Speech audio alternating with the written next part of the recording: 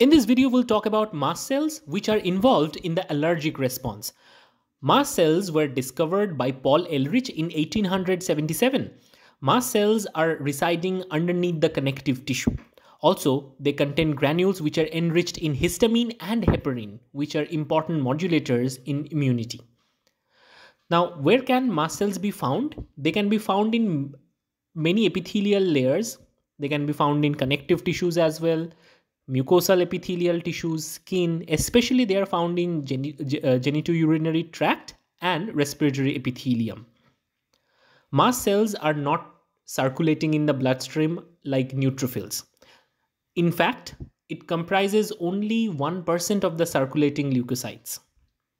Mast cells are born from the bone marrow, from the myeloid progenitor cell, but in the bloodstream they are initially in an immature state.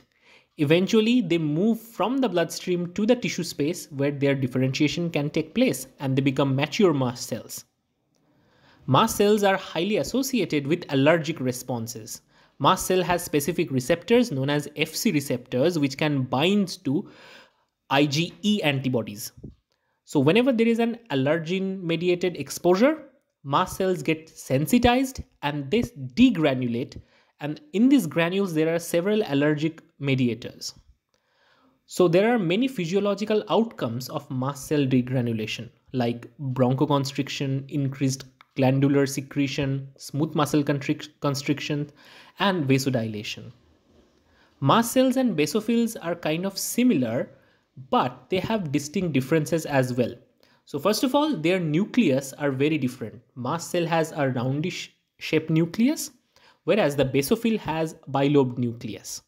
But both of them has the common surface marker CD34. Mast cells are generated from the bone marrow, but when they are secreted, they are kind of immature. But basophils are secreted kind of in a maturation state. Mast cell granule composition is pretty diverse. It has serine proteases like tryptase, chymase, etc.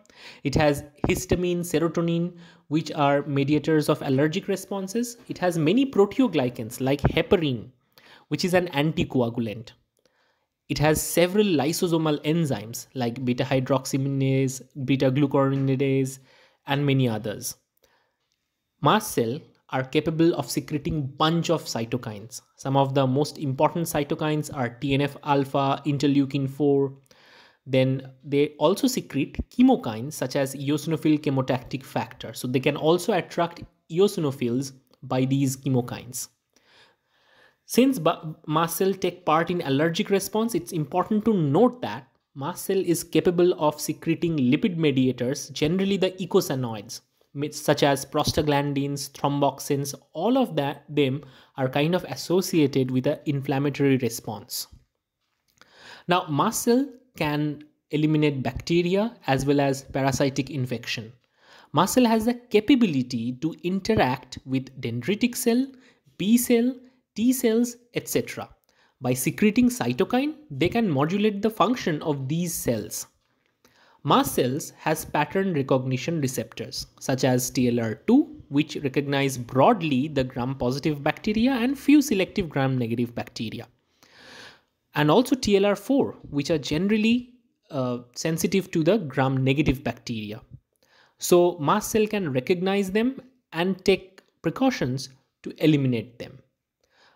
Other than these functions, mast cells are involved in enhanced angiogenesis. That means creation of new blood vessels. Mast cells secretes a bunch of angiogenic factors such as VEGF, beta-FGF, TGF-beta, TNF-alpha, and interleukin 8. All of these promote angiogenesis.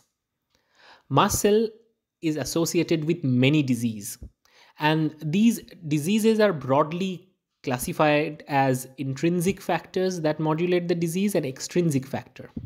So extrinsic factor mediated diseases involve allergy. So you already know that allergy is due to some kind of external allergen, pollen grain, etc.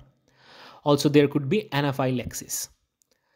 Now intrinsic factors that lead to mast cell mediated diseases involve systemic mastocytosis and cutaneous mastocytosis. Also, there is mast cell activation syndrome. Now, cutaneous mastocytosis is a kind of disease which is characterized by several bumps in the skin, which can be very similar to rashes and could be painful. Sometimes they are mistaken as blisters. There could be systemic mastocytosis, which also involves several rashes, stress, joint pain, overall body pain, and kind of like fatigue. Anyway, this video tells you about the origin of mast cells, how they do their job, and how they are associated with several diseases like these ones. So I hope this video was informative. If you like this video, give it a quick thumbs up. Get notes and flashcards in my Facebook channel and also in Instagram. If you want to support our YouTube channel, you can click on the super thanks option just below the video, and you can pay via Paytm, UPI, PayPal, etc. See you in next video.